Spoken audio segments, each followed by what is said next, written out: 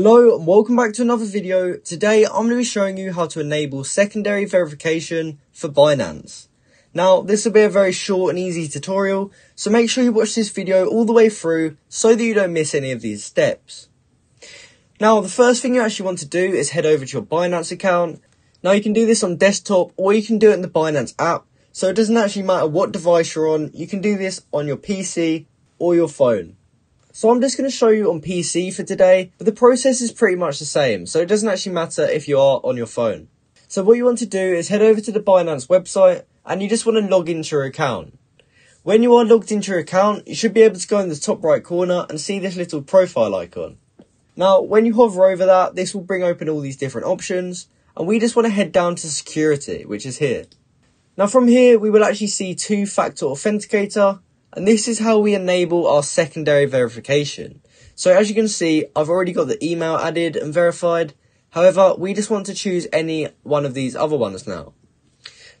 But the easiest one, and the one that I would suggest, is actually the authenticator app. So in order to enable that, we have to just go over to where it is and just go to the right hand side and click on this manage button here. So it says here, instead of waiting for text messages, get verification codes from authenticator apps like Google Authenticator. And it works even if your phone is offline. So to enable it, we want to click this yellow button here that says Enable Authenticator app.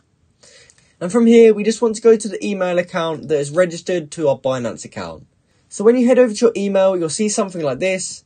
And you can just copy this verification code and then head back into Binance. And then when we paste this in, here's where we can actually link our authenticator.